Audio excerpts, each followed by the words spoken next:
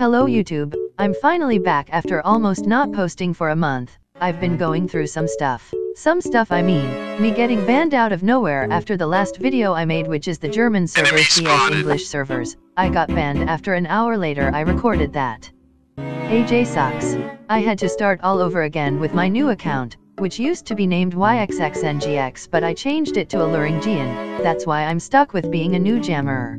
Anyways, this video is another The Forgotten Desert myth debunking. The myth today is about how you get a higher chance of getting rares when you sit backwards on the last cactus.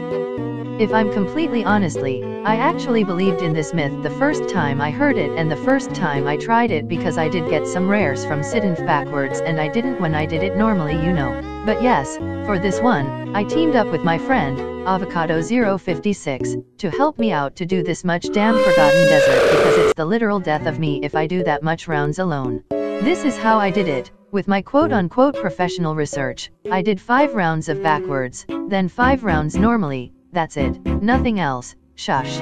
Before I actually show you the prizes, you may have noticed that the quality of my video isn't as laggy anymore, which is because I got a new laptop, and it's a gaming laptop, but it's still pretty laggy. So yes, I'll show you the prizes for the first 5 rounds which I did backwards, and I actually got some good stuff. Well, good stuff, I mean I got a rare bow and arrows. I'm happy about that.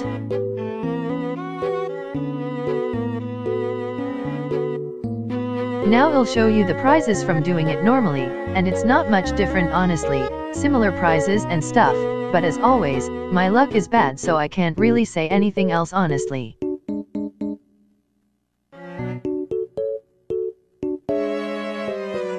That was all the prizes, and as always, let's talk about the conclusion, and what I think about this myth, and here is what I think.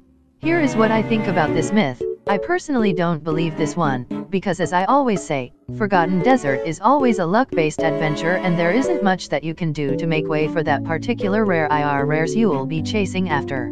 That's what I think. Very boring, isn't it? But yes, that's what I think it is, and I also kind of need more content and stuff, and I'm wondering if you guys have any ideas or content you would like to see from me. Please comment below or DM me on Instagram.